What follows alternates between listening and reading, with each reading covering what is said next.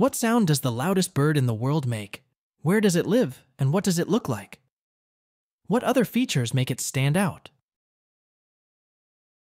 The white bellbird has earned the title of the loudest bird on the planet, a distinction that sets it apart in the avian world.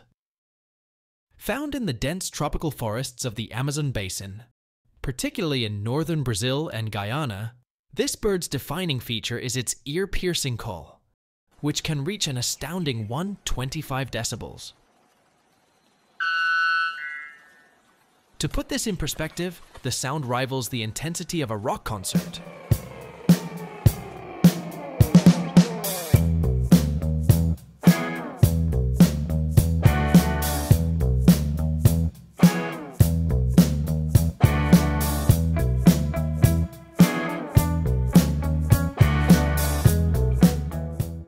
Or a chainsaw.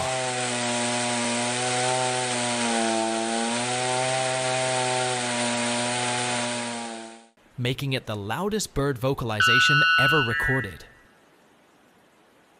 The white bellbird uses its powerful vocalizations primarily during courtship displays. The male will perch high in the canopy and blast its call in the direction of a nearby female, often from an uncomfortably close distance.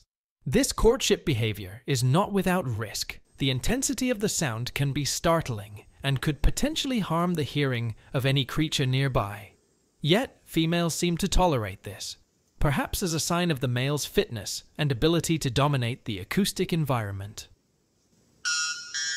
Physically, the white bellbird is distinguished by its pure white plumage and a distinctive fleshy wattle that hangs from its beak, which is thought to play a role in its calling behavior. Unlike other birds known for complex songs, the bellbird keeps its call simple but impressively loud. The female is an overall olive color, which allows it to be better camouflaged in the tropical forests of the Amazon.